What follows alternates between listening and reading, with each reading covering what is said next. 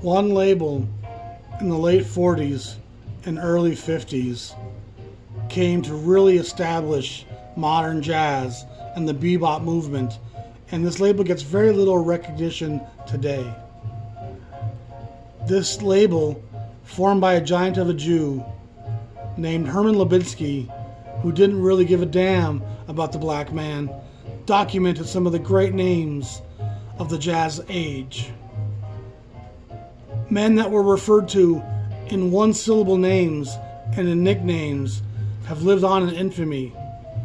Names like Bird, Diz, Kluk, Bags, Dex, Fats, Prez, and Cannonball. We're talking Savoy Records, and what a legacy it is.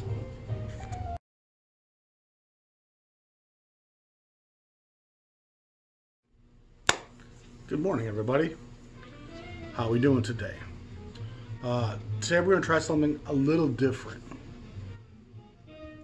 I want to present to you Savoy Records and give you some history, some context, talk about some of the main faces behind the label, and then show you the first 100 releases they did in the 12,000 series on LP.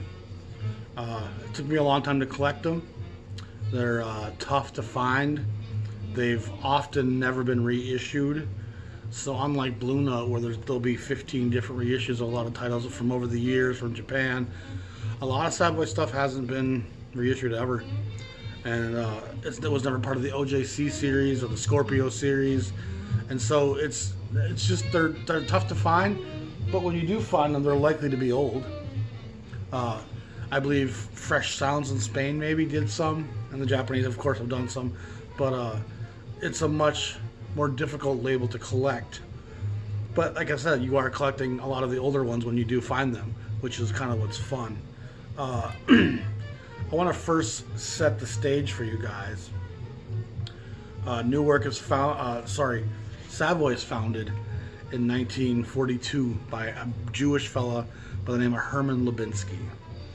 He was a Connecticut-born and New Jersey, Newark raised, large Jewish fellow with a big attitude and didn't treat people very well. And we'll dive into that more later. But in Newark, New Jersey, is where he decided to set up camp. And for those of you not familiar with the New York area, Jersey City is across from the southern tip of Manhattan, and Newark is south of Jersey City on the New Jersey side of the Hudson. And it was once a very important city on the East Coast.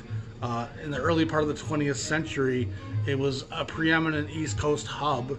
The Elizabeth Newark port is one of the largest ports on the East Coast, and it's one of the most high volume container ports in the Americas.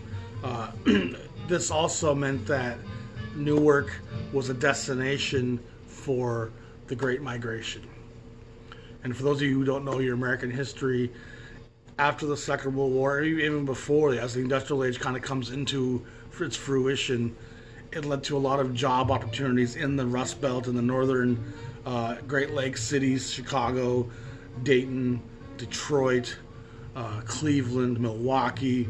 These cities filled up with African Americans from the South. And Newark on the East Coast was this large shipping center, which meant there was going to be a lot of dock work to be had. And so Newark undergoes an incredible transition. And I do want to throw some statistics at you. The city of Newark in 1930 had around 450,000 people, so around 500,000 people. It was a big city. By the time white flight has its effect, the city has shrank. 130,000 people left the Newark area between 1960 and 1990, and those are mostly upwardly mobile whites, Jews, and Italians.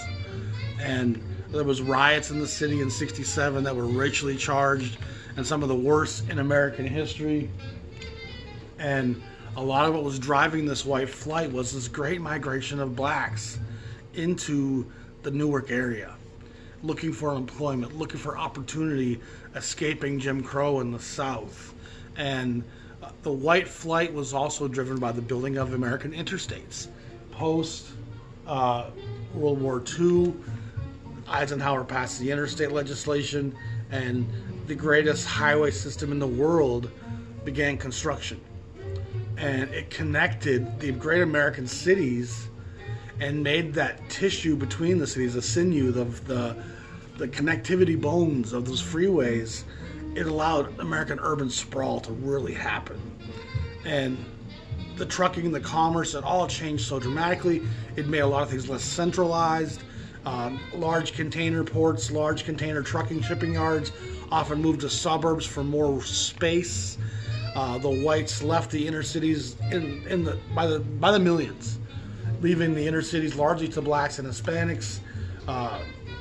Some cities were definitely more driven by blacks, some definitely had more of a Hispanic flavor, but those large white East Coast cities in America saw incredible dynamic shifts. In 1950, Newark was 82% white, including Jews and Italians, and 17% African American in 1950. That number changed. The blacks went from 70,000 to 220,000, and now the city is over half black. It's 54% black nowadays. 25% lives below the poverty line. So it's a city that saw incredible flux happening. And a guy like Herman Lubinsky is living in this mire.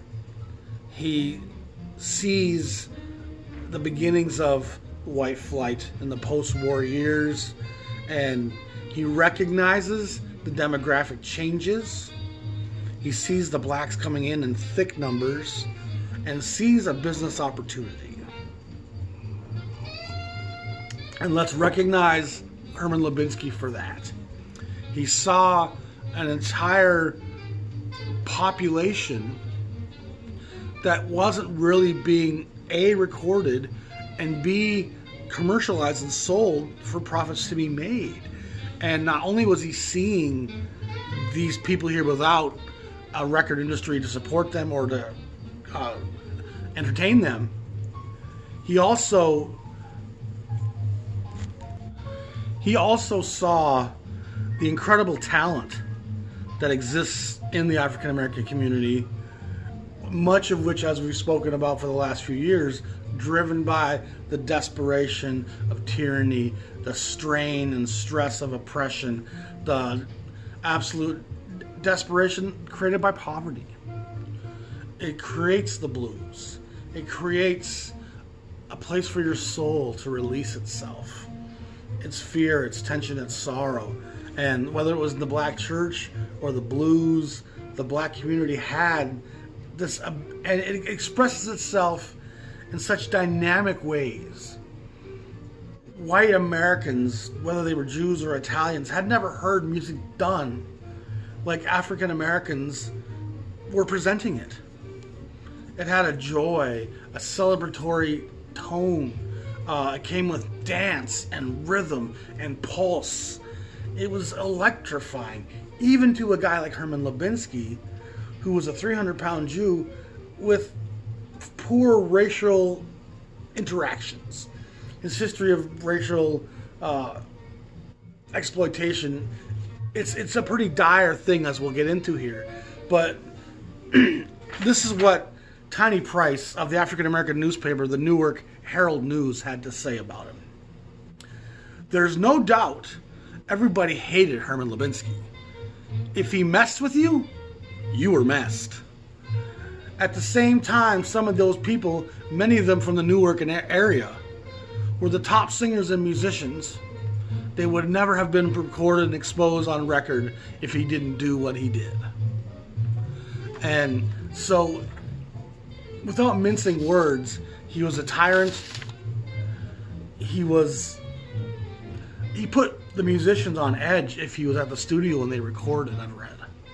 To the point where Ozzy Cadena and some of the other important figures just didn't want Herman Lubinsky to be there. Again, Newark is a city in great transition. It means there was probably some cheap rents. And where Lubinsky's studio offices were in Newark, I can't find any photos. There's really not a lot of information out there on Savoy on the internet, which is partly why I'm making this series about some of these labels, so people can have a resource to learn about these great labels and what they did for the black community and for American history and posterity. We have a documentation now of the sorrow of chains. This music is a testament to a people overcoming and saying, in spite of my dire situation, the Lord is my shepherd, I shall not want. I will not fear in the face of mine enemy. I'm going to pick up my horn and I'm going to dance. I'm going to make you dance. I'm going to make you thrilled, enamored. I want to bring you to the edge of ecstasy. And if I tickle you just right, I might even be able to embrace you. And that's in a spiritual sense, in a sexual sense, in a racial sense. The power of this music is omnipresent. So to the point where even the people, the figures in this industry, like the Phil and Leonard Chess in Chicago, who recorded a lot of the great blues records and some of the great jazz records on the Argo imprint, they did not treat the black artists well. Bob Weinstock at Prestige in New York didn't treat the black musicians well. And Herman Lubinsky's probably at the top of that list. Yet he still deserves some praise here because he did still take the time to recognize the talent, saw the business opportunity, saying this stuff is good to sell to probably both blacks and whites and Jews and Italians, all of which Newark had in spades. So I'm going to sell these race records, and if nothing else, Italians and Jews have some recognition of how it feels to be outsiders. But there's going to be more and more African Americans here over the next decades where I could probably make a good living on this. So in 42 he embarks. He has a few important partners along the way that we want to highlight. I want to talk about Teddy Reeg, first of all. Teddy Reeg was a 300-pound Jew as well. He was born and raised in Harlem, and he spent some of his time in the Harlem churches hearing black music. And so he decided he wanted to be an A&R, a producer, and get into the music scene. And he convinced Lubinsky to hire him. He works for Savoy from about 45 to 1950-51. And he was an important figure there. He's the guy who brings Charlie Parker into the studio first. Miles Davis first. Again, Savoy, as little as we recognize this label today, housed some of the greats in this music's history. Some of the greats. And I'm just going to read off the list, and I'm just going to use some nicknames here, just for fun. Bird, Miles, Getz, Diz, Dex, Kluke, Bags, Fats, Prez, Cannonball. This is the personalities of these young African American men. They all had nicknames. They all were enamored and embodied within these personas. Prez became Prez. See what I'm saying? Cannonball looked like a cannonball. It's just a fun assemblage of some of the great jazz royalty. And like I said, Teddy Reeg himself was responsible for a lot of early bird, Sarah Vaughan, Don Bias, Errol Garner, J.J. Johnson, Lester Young, Johnny Smith, Bud Powell. He ends up going on to Roost Records in 1951. And there's where he records Johnny Smith and Bud Powell, and I believe someone else on this list as well was from his Roost years. And Roost is another important label that we're going to dive into at some time, that Teddy Reeg founded himself once he departed Savoy. And I couldn't find any information on it, but I think he and Lubinsky eventually had a falling out. because that sounds like how most of Herman Lubinsky's interactions ended. One of the sad footnotes of Savoy is all the great talent that they scouted and recorded. Few of them ever stayed. And Herman Lubinsky's probably culpable in that. And it might not be the sole reason. I'm sure money drove them elsewhere. Friends, band members, the allure of Manhattan itself versus Newark. So I'm sure there's other factors at play. But very few of the greats that we think of stayed with Savoy for long periods of time. I'm going to get into the records here shortly so we can actually start looking at some of these great recordings. But Ralph Bass was another important figure. He was with Savoy from 48 to 52. He was a pioneer in the black community with R&B production. He was a great talent scout. He brought Brownie McGee and Johnny Otis to Savoy, and this is more on the R&B side of things, and it comes a little later in the Savoy discography. And Ralph Bass ends up moving on to King Records and then on to Chess Records.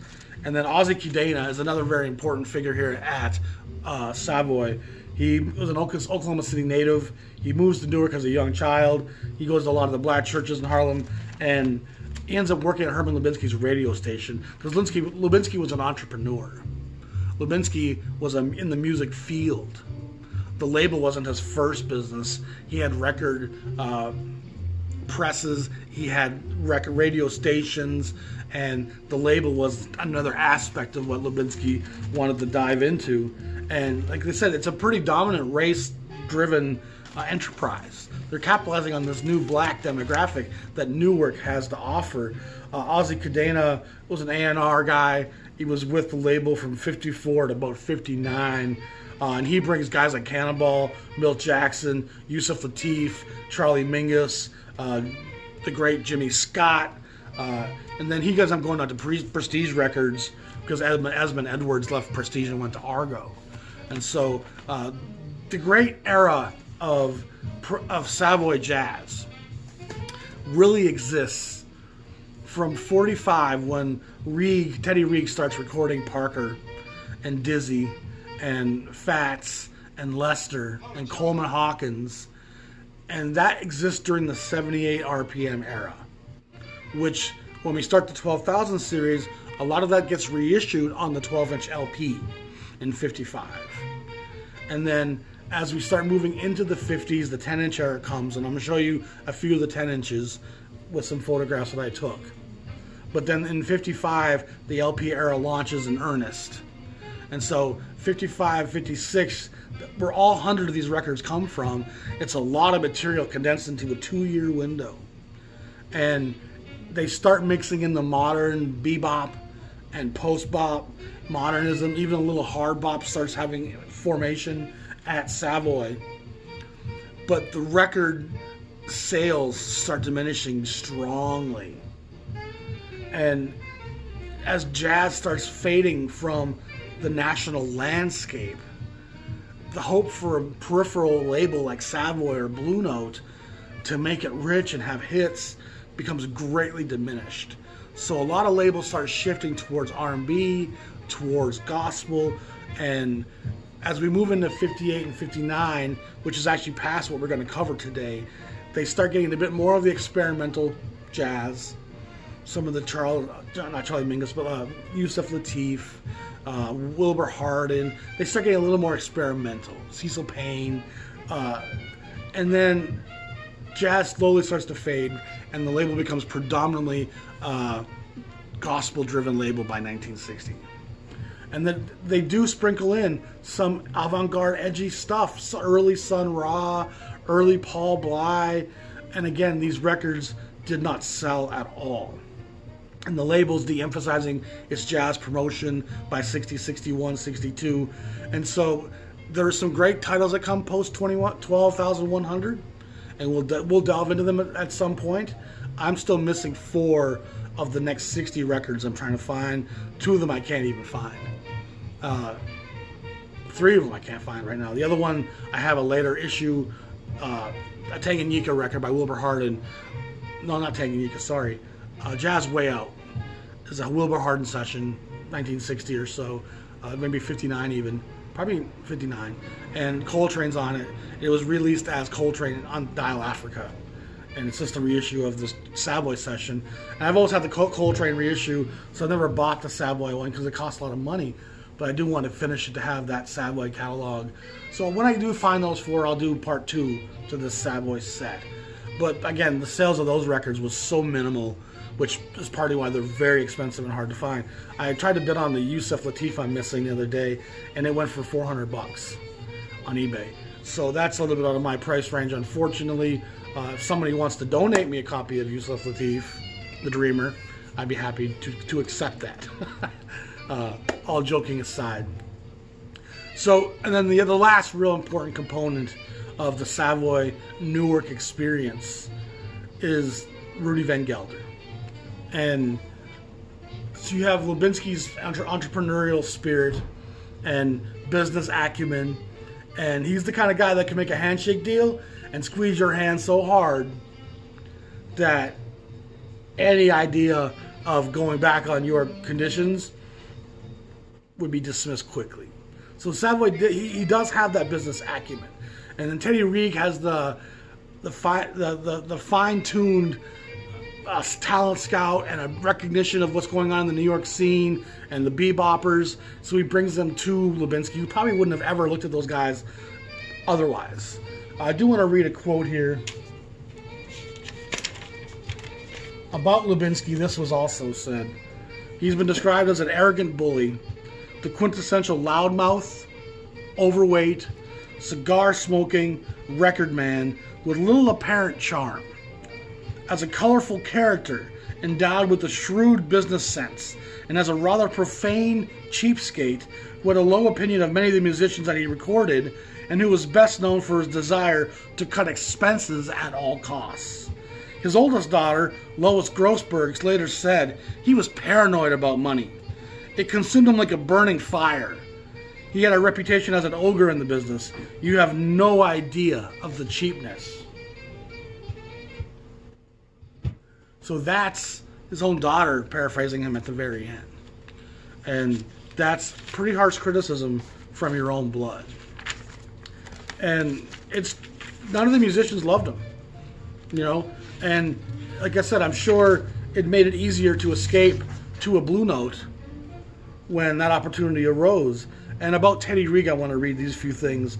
300-pound plus, 6-foot Jewish promoter born in Harlem, raised among the thieves and geniuses of the jazz world. An impassioned fan who mastered the art of networking at an early age. In 1945, Reeg produced the first recordings of legendary bebop Charlie Parker. Had he done nothing else, said Reeg biographer Edward Berger, this accomplishment alone would have ensured his place in history. And also here, there's no question that much of this wonderful jazz would have gone unpreserved had not Reeg interrupted his small-time 52nd Street hustles to become an artful bridge between musicians and the money men like Lubinsky needed to seed a recording session, wrote jazz columnist Nels Nielsen. And so these are the characters behind this legendary but often overlooked label. Teddy Reeg and Lubinsky really create a legendary stable of recordings and artists and musicians. And the era of jazz that most of us know, kind of post, kind of blue, Savoy's now on the outside looking in and about to transition to making gospel records. But Rudy Van Gelder, like I said, is that last important figure to discuss. Most of you are going to be well familiar with Rudy Van Gelder. He had a studio in Hackensack, New Jersey. He worked with Blue Note a couple days a week, with Prestige a couple days a week, and with Savoy a couple days a week. And the artists and musicians from those labels cross over. They met each other. They ended up working together in other projects. And a lot of them move on to Prestige and to Blue Note from Savoy. And let's also remember that Savoy was the first one to record the Newark law firm of Morgan, Mobley, and Bird. Three of the great Blue Note stable giants all had their start recording for Herman Lubinsky and the Savoy enterprise. and all moved on to Blue Note for a long time and really made their name there. So that wraps up the background of Savoy. Now we're going to start diving into the records themselves. Okay, so I prepared a number of photographic slides. I took all the sleeves off these first 100 records and photographed them, jackets without the plastic sleeves out so there wouldn't be the glare, so you could see them. Plus I have a lot of notations on these sleeves, so I wanted you to be able to see the records on this side as I present them to you on this side. And it took me a while to figure out how I was going to do this, but I hope this works. So this is Charlie Parker 12,000. Recorded by, of course, Reed. Ozzy Cadena is on this, as is Rudy Van Gelder. No, actually, I don't think Van Gelder's here yet. But even Van Gelder, a lot of these old sessions, ends up doing the remastering for the 12-inch releases. But these are old recordings from 45 and 46. Miles Davis, Max Roach, can't read that, Tiny Grimes, Tommy Potter, Bud Powell, that's what that says. This is from 1947, 46. Number 12,000.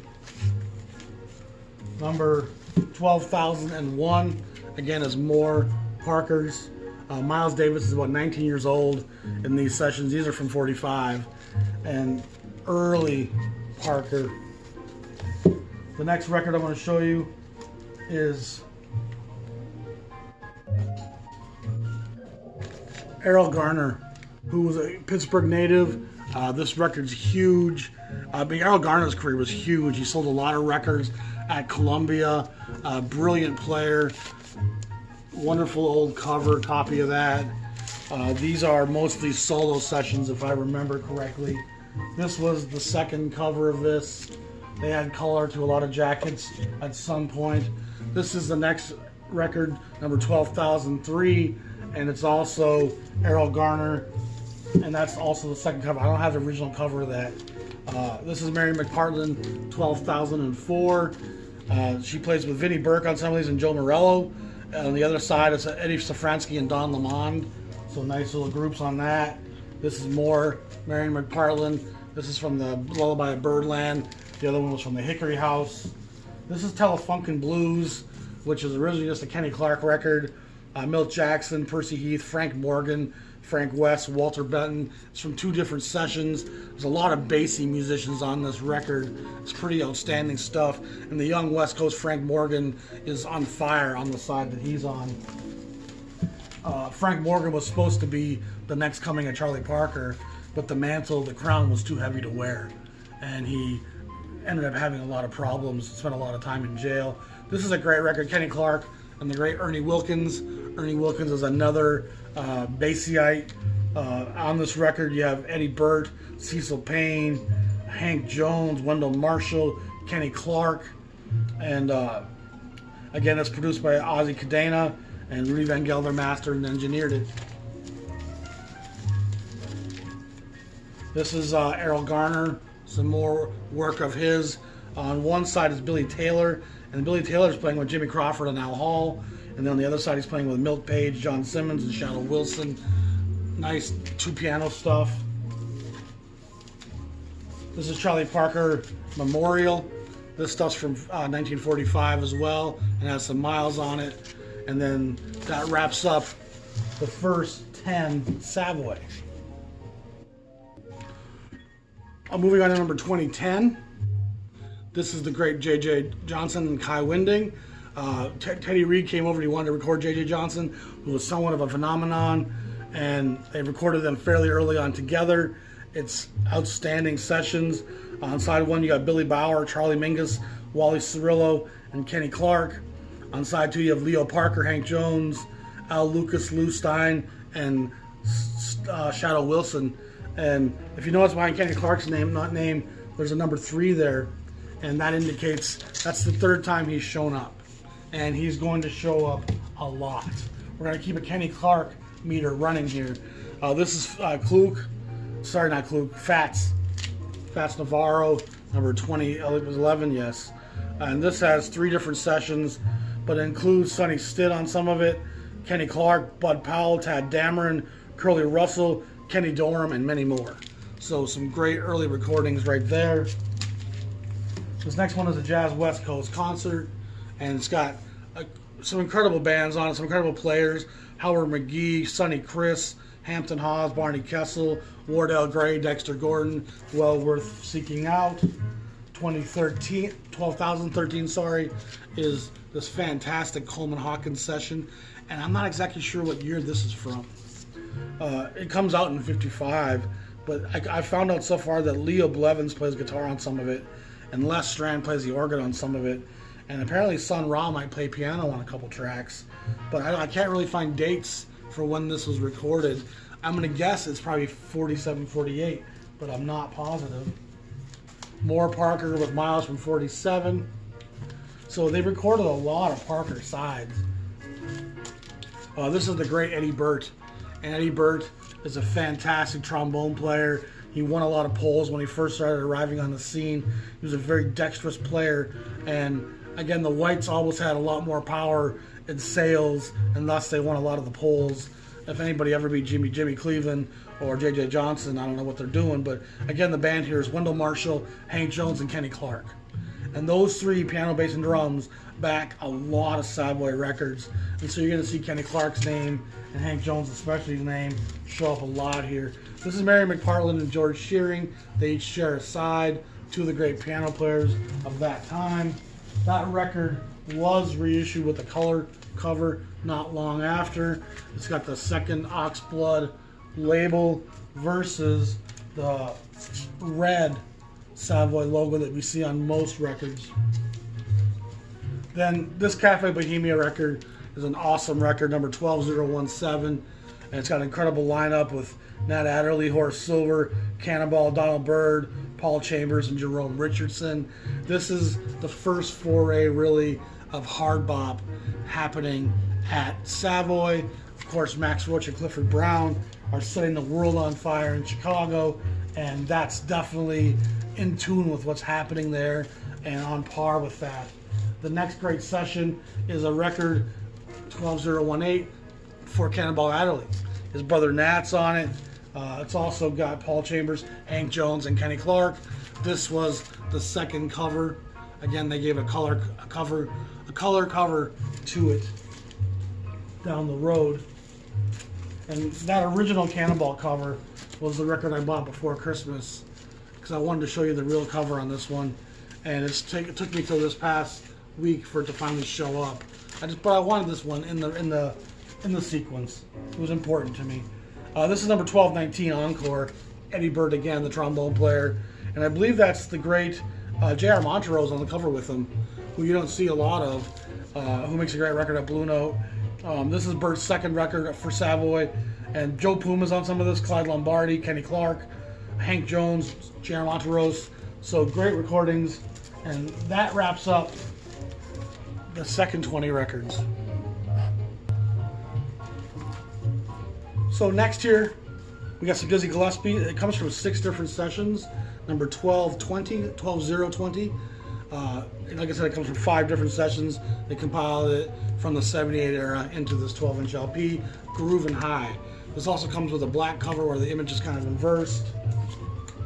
Next is the great Nat Adderley, Cannonball's brother, who's actually one of the most fiery cornet trumpet players in the business.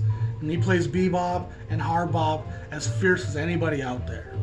He's in the lineage of Clifford Brown and Freddie Hubbard. Very dynamic, bright, virtuoso, confrontational, agitated, aggressive.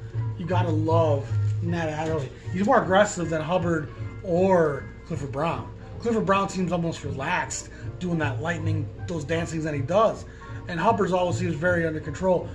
He seems more agitated as he's dancing through those long changes. Ernie Wilkins makes another record here. This is with Frank West, Jerome Richardson, Hank Jones, Eddie Jones on bass, and Kenny Clark. So again, you're seeing some Count Basie lineage there with Wilkins, West,